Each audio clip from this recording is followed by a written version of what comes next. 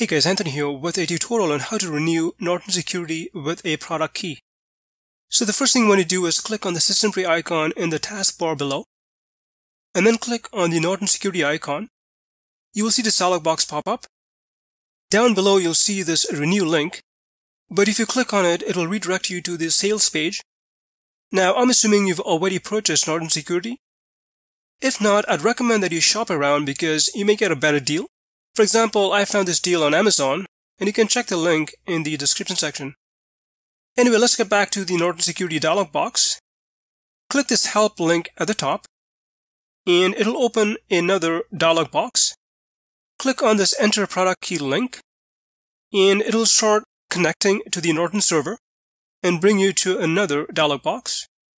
Enter your product key into this box, and then click next. You will have to log into your Norton Security account, and if you do not have an account, you can create one, and then finally click the sign in button.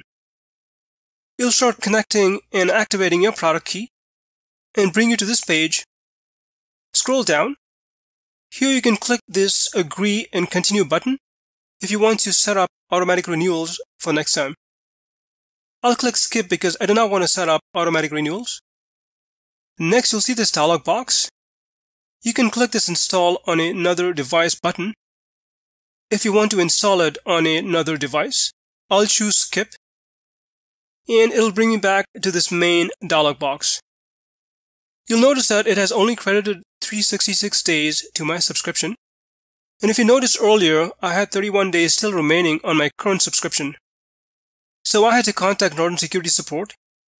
I generally use the live chat option, and they immediately added the additional 31 days to my subscription. But that's pretty much it. Well, hope you found this tutorial helpful. If you have any questions, please leave them in the comment section. And thanks for watching.